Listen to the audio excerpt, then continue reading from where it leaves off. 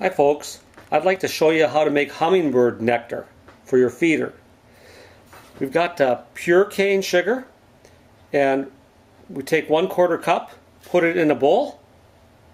Okay, now we'll take our water. You can use tap water, you can use any water you want, doesn't matter, but we put in 1 cup of water. So this is a 1/4 cup, we'll put in 4 of these.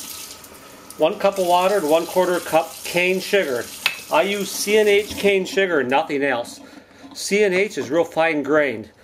Hummers don't like beet sugar, and they prefer cane, and C&H is noticeably better sugar than the real cheap stuff you can buy in the store, like Great Value or something. It dissolves a lot quicker. You stir it like this, and it's going to take us about 1 to 2 minutes for it to completely dissolve. So I'll probably fast forward the video. Okay, I shut the video off. I didn't really have to. It's only been 1 minute. You can see that after approximately 1 minute, it's nice and dissolved. And this is ready to go into a clean feeder. Make sure you clean your feeder. Get it nice and clean. I use a Hummingbird feeder. Get it nice and clean, and I have the small size Hummingbird, so this will fill it right to the top. There you have it.